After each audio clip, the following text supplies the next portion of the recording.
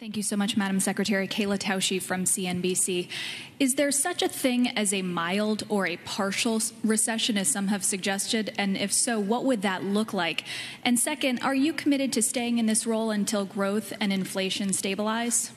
I will stay in this role as long as President Biden finds my contributions to be useful. I serve at his pleasure.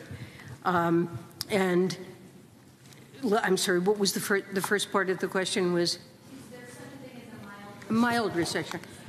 Well, sure. Recessions are different. And we had an extremely severe recession following the global financial crisis when unemployment rose to around 10%. And it took really a decade for the economy to get back to full employment. We've had milder recessions, certainly, than that.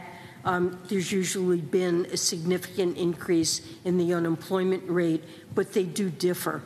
And, you know, this is a very unusual situation where we have a slowdown, the labor market remains very tight.